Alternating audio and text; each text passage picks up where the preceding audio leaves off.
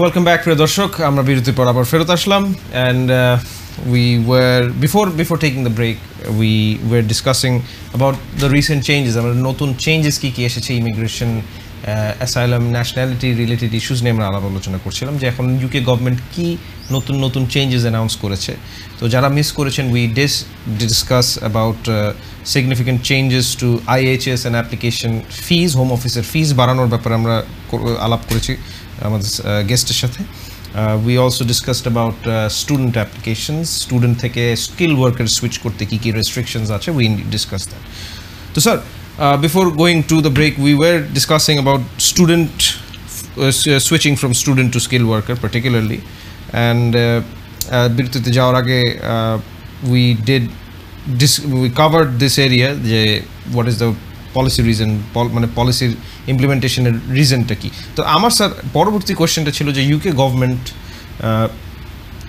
গভর্নমেন্টের intention specific particularly in Rishi Sunak's government chilo je to attract skilled migrant to attract skilled individuals to the UK and also you have to also balance the fact that significant proportion of money is coming into the UK because of students তো এখন এই যে রেস্ট্রিকশনটা যে impose করলো তো UK গভর্নমেন্টের ইন্টেনশনটা কি আসলে আমার বুঝতে স্যার একটু কষ্ট হচ্ছে যে they are restricting in effect they are restricting individuals who are willing to come to the UK as a student কারণ স্টুডেন্ট থেকে তো সুইচ করাটা very difficult they are not discouraging students student আসার ব্যাপারে তারা কোনো অনুৎসাহিত করছে না রাইট তারা বলছে স্টুডেন্ট আসেন কিন্তু এখন যারা স্টুডেন্ট আসছে আগে এই 17 তারিখ থেকে কেউ যদি ওয়ার্ক পারমিট সুইচ করতে চায় সে পারবে যদি কোর্স শেষ করে right I have to take it positively not negatively so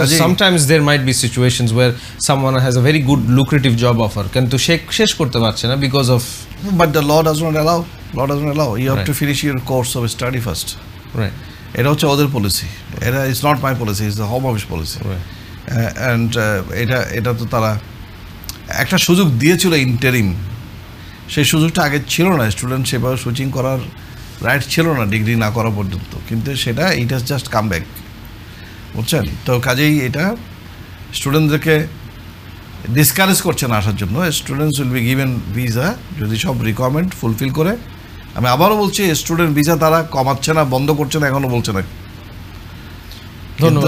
কিন্তু তারা এই জায়গাটাই টাইট দিয়েছে যাতে করে কারণ এখানে যে লোকাল যে যারা কাজ করবে তাদের যেন কাজের সুযোগ থাকে আর যে স্টুডেন্ট স্কিমটা যেন অ্যাবিউজ না হয় কারণ এটার মাধ্যমে দেখা যাচ্ছে অনেকেই স্টুডেন্ট হিসেবে আসছেন কিন্তু আসলে ওয়ার্ক পারমিটের জন্য আসছেন স্যার এর ফাঁকে একটা আমরা কল নিয়ে নিই আমরা আমাদের কলার অনেকক্ষণ ধরে অপেক্ষা করছেন প্রিয় দর্শক আপনার প্রশ্নই বলুন মনোয়ার স্যার শুনতে পাচ্ছেন আমার সাহেবের কাছে একটা প্রশ্ন সেটা হচ্ছে যে ব্রিটিশ সিটিজেনদের জন্য কি মানে গ্রিসে হলিডে করতে গেলে কি কোনো স্পেশাল পারমিশন লাগবে কিনা কার জন্য আবার বলেন তো আপনি ব্রিটিশ সিটিজেন হওয়ার আগে বলছেন বললাম যে ব্রিটিশ পাসপোর্ট হোল্ডারদের জন্য যদি গ্রিসে হলিডে যায় এই অগস্ট মাসে সেক্ষেত্রে নতুন কোনো পারমিশনের দরকার হবে কিনা নাকি না ফ্রি মুভমেন্ট করতে পারবে এই ব্রিটিশ পাসপোর্ট হোল্ডার হিসাবে holiday purpose okay thank you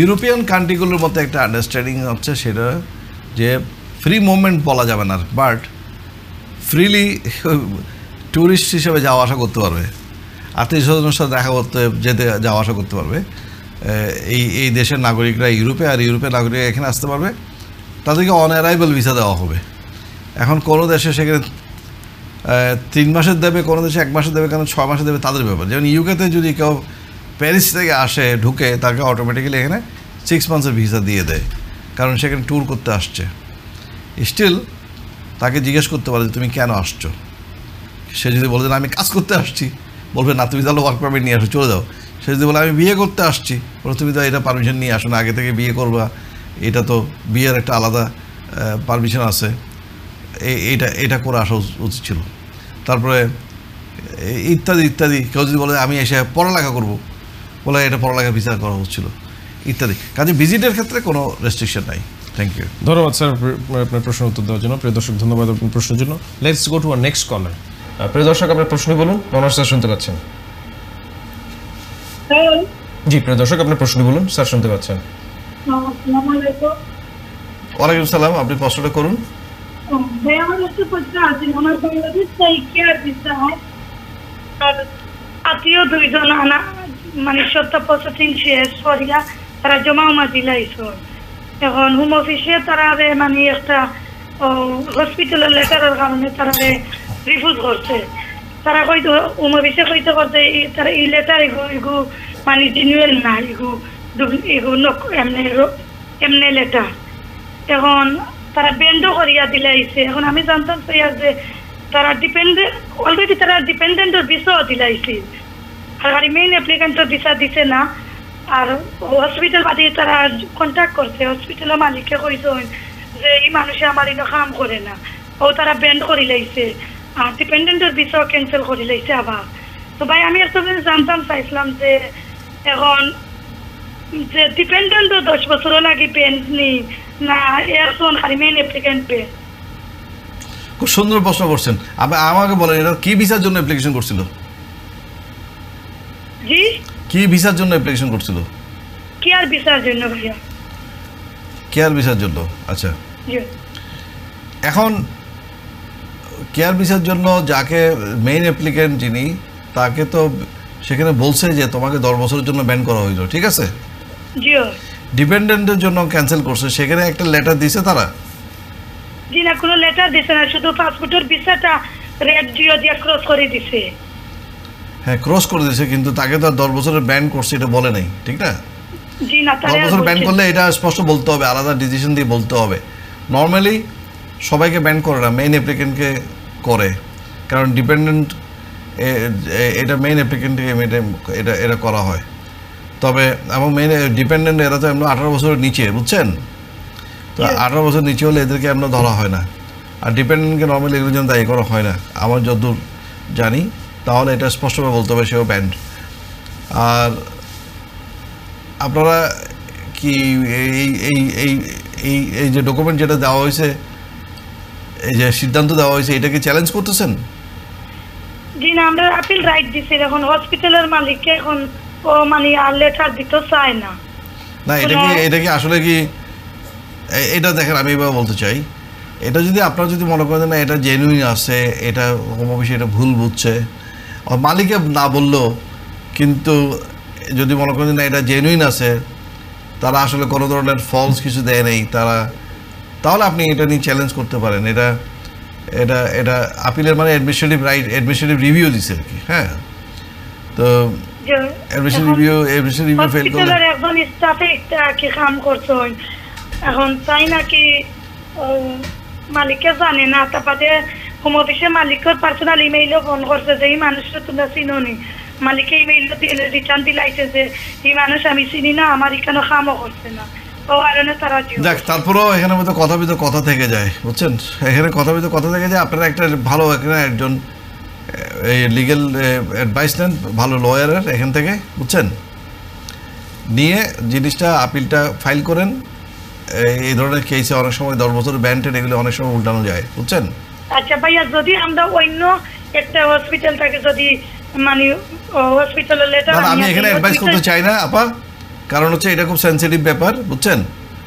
এটা রং হয়ে যাবে এইভাবে অ্যাডভাইস করলে। আমি জানি না আপনার কী ডকুমেন্ট আপনারা দিচ্ছেন, কী ডকুমেন্ট এটা আমি জিজ্ঞাসা করতে চাই না। কোন হসপিটাল এটাও জানি না, কীভাবে দেওয়া হয়েছে এটাও জানি না, হোম অফিসে কী বলছে আমি পেপারও পড়ে নেই, আমি মুখস্থ আপনাকে যদি এভাবে অ্যাডভাইস দিই, একটা ডেঞ্জারাস ব্যাপার এটা।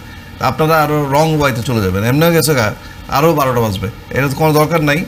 আপনি বরং একটা ভালো লয়ারের কাছে গিয়ে এটা বুঝে দেখান, পরে টরে উনি একটা সিদ্ধান্ত দেখ কী হবে, ঠিক আছে? নেক্সট স্টেপ ওনার অ্যাডভাইস মতো করেন, দরকার হলে একজন না 2জন লয়ারের মতামত নিয়ে আপনারা করেন, কোনো অসুবিধা নাই। কারণ এটা হচ্ছে 10 বছরের জন্য ব্যান্ড, এটা খুব সিরিয়াস ব্যাপার, বুঝছেন? এটা থেকে মুক্ত করার চেষ্টা করেন যদি মনে করেন যে না এটা জেনুইন আছে এইরকম, ঠিক আছে? Thank you. ধন্যবাদ স্যার প্রশ্ন উত্তর দেওয়ার জন্য। প্রিয় দর্শক, ধন্যবাদ আপনার প্রশ্নের জন্য। তো sir, let's circle back to our discussion for a bit because I believe we are running out of time, so we won't have time. এই ধরনের আমি একটা কথা বলি, it is very interesting question she asked me actually. এটা শত application কি হাজার application world wide everyday are refused on the ground that you have provided false documents, or you try to deceive, you try to misrepresent something. So তারা automatically general গ্রাউন্ডের আন্ডারে এটা 10 ইয়ার্সের জন্য ban করে দেয়। যারা 10 ইয়ার্সের জন্য ব্যান হয়েছেন তাদের উদ্দেশ্যে আমি বলি যে হ্যাঁ, এই 10 ইয়ার্স ব্যানটাও রিমুভ করা যায়, এই 10 ইয়ার্স ব্যানটা তুলে ফেলা যায় যদি আপনি প্রপার ওয়েতে লিগ্যাল চ্যালেঞ্জ করতে পারেন। আপনি যদি মনে করেন আপনি সঠিক আছেন, আপনি সঠিক এভিডেন্স দিতে পারবেন, আপনি আপনার গ্রাউন্ড ঠিক আছে, তাহলে অবশ্যই সেটা চ্যালেঞ্জ করা উচিত। চ্যালেঞ্জ করলে অনেক সময় এটা চেঞ্জ হয়ে যায়। Thank you. ধন্যবাদ sir. I believe due to shortage of time this will be my last question sir. Student dependent নিয়ে আমি একটু কভার করতে চাই স্যার। এই যে আমরা previously we're getting some rumors that স্টুডেন্টরা তাদের ডিপেন্ডেন্ট আনতে পারবে না even if they are doing a master's degree, যেটা এখন I don't know if what is the position at the moment master degree স্টুডেন্টসরা আনতে পারে, বাট তারা জানুয়ারি থেকে শুধু মাস্টার্স করলে হবে না। যারা research students they will be able to bring their dependents। কাজেই এটা মনে রাখতে হবে সবাইকে। যারা ডিপেন্ডেন্ট অ্যাপ্লিকেশন করতে চান তারা এখন থেকে চিন্তা ভাবনা করতে হবে। যারা ডিপেন্ডেন্ট, অনেকে আছে স্টুডেন্ট, ওরা এখানে ডিপেন্ডেন্ট আনতে চায়, so will have to think quickly before January comes. আরেকটা জিনিস হচ্ছে স্টুডেন্ট ডিপেন্ডেন্টের ব্যাপারে আমরা একটা জিনিস বলি নাই, সেটা হচ্ছে whether the student dependent can switch to in fact that was my follow up question ওটার ব্যাপারে কোনো রেস্ট্রিকশন আমি দেখি নেই। so from switching from a student dependent visa to a skilled worker visa, এটার জন্য তারা কিছু বলে নেই। তবে একটা কথা মনে রাখবেন, শর্ট টার্ম স্টুডেন্ট, যারা short term student proper sponsorship certificate ছাড়া যেটা আসে, যেটা লিমিটেড টাইমের জন্য আসে, ল্যাঙ্গুয়েজ কিংবা কোনো ধরনের শর্ট কোর্স করার জন্য, তারা কিন্তু এলিজেবল না। তারা কিন্তু এখানে কোনো স্টুডেন্ট ভিসাও তারা যেতে পারবেন না। স্টুডেন্ট ভিসা যেতে হলে তাকে বাইরে থেকে অ্যাপ্লিকেশন সাবমিট করে আসতে হবে, এবং তারা ওয়ার্ক পারমিট কোনো কিছুতে, ইভেন কি ম্যারেজের ভিসাতেও তারা সুইচ করতে পারবেন না। এটা হচ্ছে নর্মাল রুল। Thank you. ধন্যবাদ sir. I don't have any further question sir. আপনার যদি কোনো লাস্ট ওয়ার্ডস অফ উইজডম থেকে থাকে। আমি আসলে বলেছিলাম গতবারও যে the things are getting complicated immigration ল, কিন্তু আপনারা যদি ভালো লয়ারের সান্নিধ্যে সবসময় থাকেন, তাদের থেকে হেল্প নেন, you can achieve everything, you can overcome all the problems.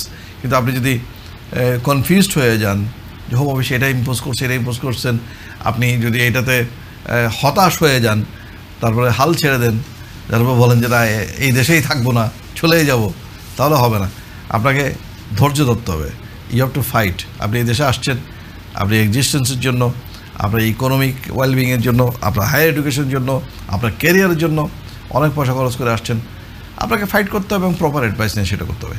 Thank you very much sir. প্রিয় দর্শক, আজকে আমাদের প্রোগ্রামটি এখানেই শেষ করছি। আশা করি আপনার প্রোগ্রামটি দেখে ভালো লেগেছে, আশা করি আপনারা বেনিফিটেড হয়েছেন। We tried to discuss the changes in immigration rules that are in effect and that are going to be in the future. আশা করি আপনারা দেখে এটা somehow উপকৃত হয়েছেন। Up until next time, this is Fayaz Amin signing off from Law with Barrister Monowar. Thank you very much for watching.